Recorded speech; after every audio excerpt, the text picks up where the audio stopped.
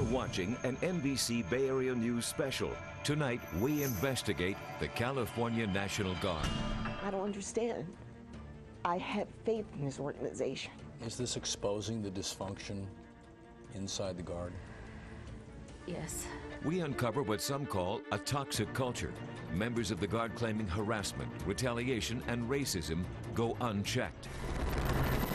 This kind of breakdown of discipline, this kind of flying violation, it's a bad example.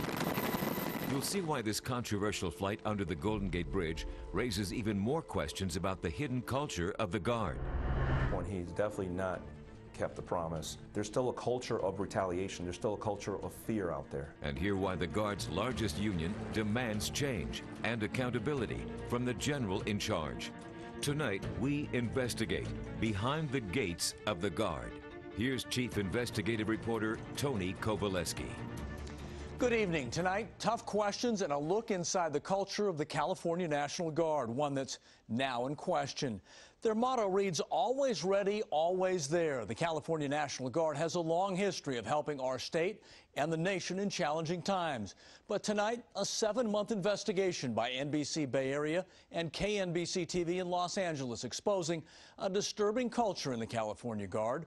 We've talked to more than 36 current and former Guard members, and they say top leaders are not properly addressing cultural problems with sexual assault, retaliation, and racism.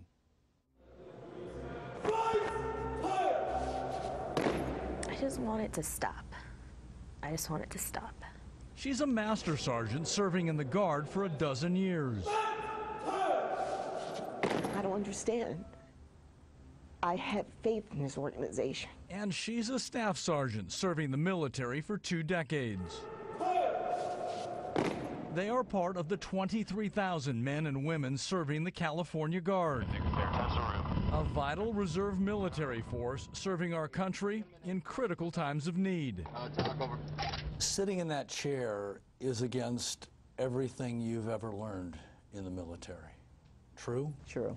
Anna Oluwadari's story started with the simple opening of a dollar bill. One day I was cleaning out the box and I found nicely folded a dollar bill. I opened it up and it had the word on it. In October of 2010, Oluwadari was collecting money from the cash box of her informal office snack bar. I opened it up. I saw what was on it. I asked questions about it. How dare they do this? And then one of my officers in my office, he came and took the dollar bill out of my hand and he changed the N to a B. Why? In his interview, he says to de-escalate the issue, to calm me down. Following the incident, Staff Sergeant Oluwadari sent this email to everyone in her office. It included, "I am requesting that such divisive and negative feelings be kept to yourself." 5 days later, another dollar bill. I opened the bill and I discovered this one, folded in the same way that this one was, and it has your mother on it. The Guard investigated the dollar bill incidents, disciplined one member, but for Staff Sergeant Oluwadari, the results failed to change the culture. I'm angry because they don't see my point of view. I'm angry because they don't think it's significant enough to make changes in the organization. And I just can't accept that. I don't know what else to do. Master Sergeant Jessica Brown also can't accept the way her leaders at Moffett Field's 129th Rescue Wing handled an attack she says happened to her in Las Vegas. She says it started after a member of the California Guard walked her back to her hotel room. He pushed me down on my bed. She says it happened during a training mission back in 2007. And all the while I was telling him to stop. Don't do it. I'm married. Master Sergeant Brown says she immediately reported the sexual assault to her direct supervisor. Now, 5 years later, I have no faith in the Guard. None. She believes the National Guard failed to properly investigate her sexual assault. Is this exposing the dysfunction inside the Guard? Yes. Brown says following the incident in Las Vegas, she returned to duty where she says she experienced sexual harassment and inappropriate touching. She says it continued for years. It's multiple things over and over again. Why'd you decide to get involved here? Because I'm a commander. Frustrated with the Guard's lack of response to Jessica Brown's reports, Lieutenant Colonel David Emery sent a series of memos to General David Baldwin, the commanding officer of the California Guard. Do you have any reason to doubt her statements? Absolutely not. She's one of the finest NCOs I've ever seen. In his memos earlier this year, Lieutenant Colonel Emery wrote, "No reported action has been taken against anyone in the chain of command regarding the numerous leadership and wingman failures." Another memo included, "I was the first commander to display any interest in her situation." Immediately, they should have called the Air Force Office of Special Investigation and conducted an investigation. For getting involved, were you retaliated against? Oh, absolutely. How many of you believe, show of hands now, you've been retaliated against for trying to do the right thing? I have. Absolutely. I have. Several times. All 9 of you? Absolutely. Yes, absolutely. Is that part of the culture of the National Guard? Yes. Absolutely. Yes. What is the current reputation of the California National Guard? Well, it's not a good one. It's not a good reputation. It's not. Chief Warrant Officer Ronald Petty is a decorated member of the Oklahoma National Guard. Last year, he was one of 2 independent investigators sent to California to investigate problems. Reading from your report, sexual harassment and a hostile work environment is commonplace in the California National Guard. That's what we got from everybody we talked to, that it was commonplace. We traveled to Oklahoma back in October to talk to Chief Petty about the report he co-authored. NBC Bay Area obtained a copy of his report, a review originally requested by the California Guard and ordered by the National Guard Bureau in Washington, D.C. Why ultimately have you decided to talk? Because so many people have asked me to. And when I found out in California that they don't have a copy of the report that I wrote. After interviewing 14 members of California's Guard, Chief Petty's report states, the California Air National Guard mediation process is seriously flawed. Racial tension has been high since 2008. The N-word and the F-word are used daily and often, and failure to investigate complaints is common. Chief, in your decades of experience, have you ever seen anything like you found in California? No. No, I never found that many people who weren't getting resolution. I have a mandate from the governor to change the culture of the unit, of the organization. He's the man in charge of California's National Guard. For 3 months, General David Baldwin has declined our request for an on-camera interview to address the issues raised by members of his Guard.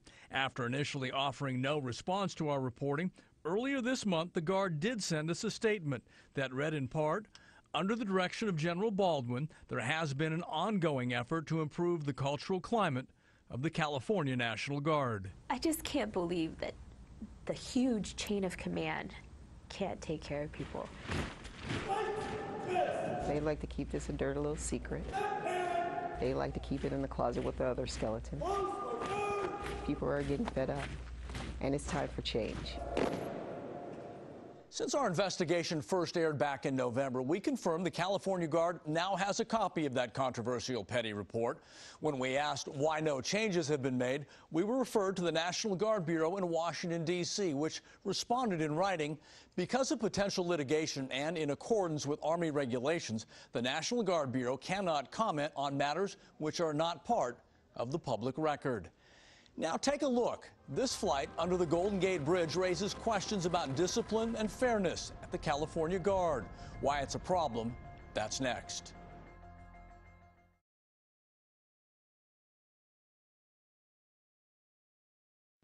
Got a story for the investigative unit? Call us 1-888-996-TIPS or send an email, theunit@nbcbayarea.com. Welcome back. We pick up with more examples of the culture in question behind the gates of the California National Guard. This time, we turn our focus to an incident connected with one of the world's most famous landmarks, the Golden Gate Bridge. It was an early morning in June of last year. Some call this a reckless and unnecessary flight, but the story is in the decisions that followed. It's exclusive video showing an ill-advised helicopter trip originating from Moffett Field. When you watch this video, how'd you react? It's kind of a disbelief. First, in all my Air Force training, I've never seen any mission requirements for 5 helicopters simultaneously. Members of the California National Guard say this foggy morning produced a clear example of high-ranking hypocrisy. Why did you agree to this interview? Somebody needs to speak out. This kind of breakdown of discipline, this kind of flying violation, just it's a bad example. We altered his voice and disguised his image because he fears retribution. He's a veteran military helicopter pilot with flying experience in Afghanistan and Iraq. In your expert opinion, was this decision to fly these 5 helicopters a prudent decision? Definitely not prudent. A decision made by 2 top senior leaders at Moffett Field's 129th Rescue Squadron. This document shows the pilots making the decisions in the lead helicopter were Major Tom Keegan and the unit's commander, Matt Wente. Can the National Guard justify 5 helicopters going under the Golden Gate Bridge under these conditions? I would say no. Take a look at the video and these pictures. Focus on the fog covering the top of the Golden Gate Bridge.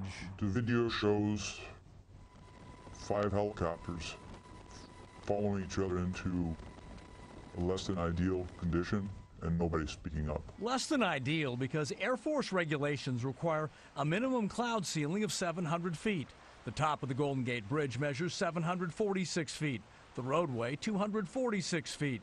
The video appears to show the fog sitting well below the Air Force's requirement for safe flying. There was no purpose on the other side of that bridge. Nothing required them to go underneath that bridge. 20 pilots and crew leading the way. Sources say it was a non-emergency flight rewarding 40 other members of the Guard. Some of the sources we've talked to say this was an incentive trip, a joyride. It looks as if it was an incentive flight, which makes it even more egregious because the people that you have on board did not buy into that risk. They don't really understand what's going on. You would expect that there'd be some disciplinary action, that maybe some people's promotions would be held up for making poor decisions. Following the flights, we have confirmed the Guard did not discipline Major Keegan. Major Wente was given a written reprimand. In the weeks that followed, both received promotions. Contrast that with what happened to Lieutenant Colonel Rusty Henderson. I was released from my active duty tour. Retaliation? Absolute retaliation. There's no doubt in my mind. 7 years earlier, Lieutenant Colonel Henderson was awarded this trophy, the 2005 Field Grade Officer of the Year. So in 7 years, you go from the highest award in the Guard to essentially out? Out of my active duty tour, yes. How's that happen? It's a great question. I wish I had a good answer for you. Lieutenant Colonel Henderson says he was fired from his full-time position for standing up for one of his airmen. Henderson believed Moffett Field's wing leadership was wrongfully discharging one of his airmen. Ultimately, Lieutenant Colonel says he was relieved of his command for challenging leadership, a stark contrast to the promotions that followed the flights under the Golden Gate Bridge. I can tell you the culture in the 129 Rescue Wing is fractured. It's toxic in my opinion.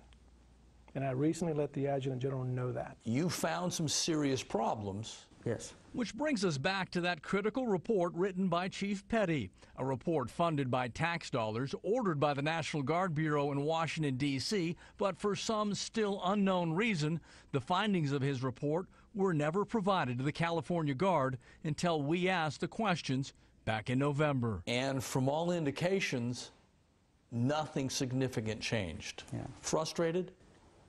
I'm sure they are. He's referring to the 14 Guard members he interviewed. His report reads, sexual harassment and a hostile work environment is commonplace. You've called this a big problem. Mm-hmm.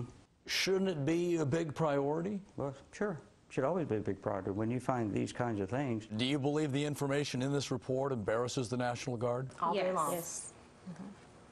It substantiates our claims. Yep. Remember to adhere to the 4 principles of my command philosophy. Repeated attempts to talk to General David Baldwin and the California National Guard about that flight under the Golden Gate Bridge and the actions that followed that have been declined, leaving many unanswered questions, leaving members of the California Guard wondering why risky flights under the Golden Gate Bridge are accepted and standing up for a better culture is not.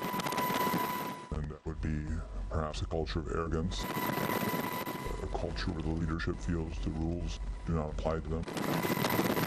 So so that they feel they can get away with things. When we met with Chief Petty in Oklahoma, he was optimistic that change was coming to the California Guard. Now, following our investigations, the California Guard responded by calling for a new review of its programs, asking the National Guard Bureau in Washington, D.C. to conduct a new investigation into the cultural issues raised in our reports. That's expected to begin in the next 60 days. So why is the Guard's largest union standing up and speaking out? So how many investigations does General Baldwin need to tell him the obvious, that there's problems within the organization? What this union leader sacrificed to talk with us and why he says it's time for change. That's next.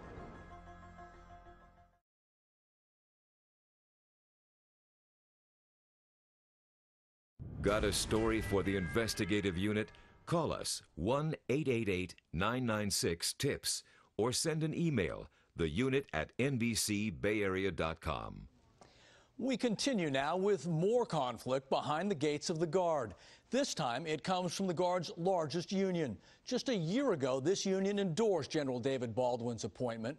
Now that very same union leadership accuses the Guard's highest-ranking officer of failing to keep his promises.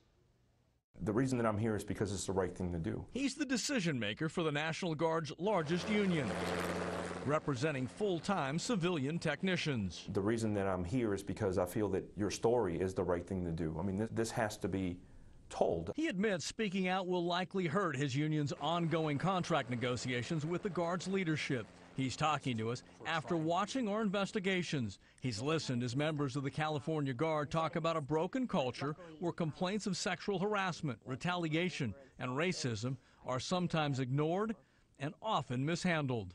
It's not necessarily that they tolerate it, but they don't address it. Bonch says he not only heard it from our reports, he's also heard from several members of his union. There's still a culture of retaliation. There's still a culture of fear out there. This is his picture with General David Baldwin. It's attached to a newsletter from February of last year where the union announced its endorsement of General Baldwin to take over leadership of the Guard. I have a mandate from the governor to change the culture of the unit, of the organization. General Baldwin made that promise at his Senate confirmation hearing last February. At this point, he's definitely not kept the promise. And if you need any evidence, you just need to look at the people that you have spoken with. Major General Baldwin promised to fix the problems you've talked about. Did he keep his promise? No. Since the change of leadership, has this problem been cleaned up? No, it's gotten worse. No. Quite the opposite. I just can't believe that the huge chain of command can't take care of people. They like to keep this a dirty little secret. They like to keep it in the closet with the other skeletons. I am extremely disappointed in him because I know how much he can do. So at this point in time, it's how much he hasn't done. General Baldwin and top leaders of the Guard continue to decline our interview request, but for the first time since our original reports aired back in November, the Guard did respond to the cultural questions raised by its members. The statement included, General Baldwin has worked tirelessly to establish positive working relationships with the union and says he and his command team remain proactive in addressing our service members and employees' concerns. Taking the charge of the governor and moving forward to make this, hands down, bar none, the best National Guard in the United States of America. But more than 18 months after Governor Jerry Brown appointed General Baldwin, nearly a year after the general promised to fix the Guard's culture, the union's leadership says General Baldwin has failed. In answer to your investigative report, he said that he's asked NGB once more to come down, and they're not going to come down for another 3 months. So how many investigations does General Baldwin need to tell him the obvious, that there's problems within the organization? We asked Ben Bonch to grade General Baldwin's performance over the past 18 months. His answer, I would give him a D, saying, quote, I don't even think it's average. Now, the Guard's written response included this. It is both unfortunate and ill-timed that Mr. Bonch feels the need to disparage the military department with specious allegations during this period of open contract negotiations. Bonch responded saying his comments have nothing to do with the ongoing contract discussions. You've heard the conflict. How did it get started? We'll take you inside the investigation and we look ahead to what's next. Behind the gates of the Guard, we investigate after the break.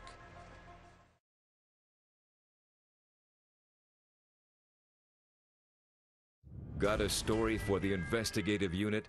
Call us 1-888-996-TIPS or send an email, theunit@NBCBayArea.com. And welcome back. You've heard the accusations and witnessed the emotions by several current and former members of the California National Guard. Their courage has already forced action by the Guard, but what lies ahead? To answer that and other questions, we talked earlier this week with investigative reporter Joel Grover from KNBC TV in Los Angeles. As we mentioned at the top of the show, investigative teams from the 2 TV stations have worked on this report for more than 7 months.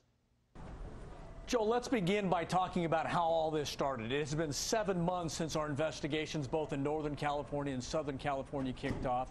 Talk about the beginning. Clearly, members of the Guard not satisfied with the answers they were getting inside their system. Well, this all began with a phone call to KNBC last year from a high-ranking member of the California National Guard. He said to me there were many men and women in the Guard who had been victims of discrimination, harassment, even sexual assault, who had gone through the chain of command, complained, but their complaints were swept under the rug. We started to hear a pattern, a very similar pattern, about people who had tried to work through the system but had not gotten results. Let's talk about what is the next step in our reporting. Clearly, the National Guard Bureau looks like it's now going to open the doors on a new investigation.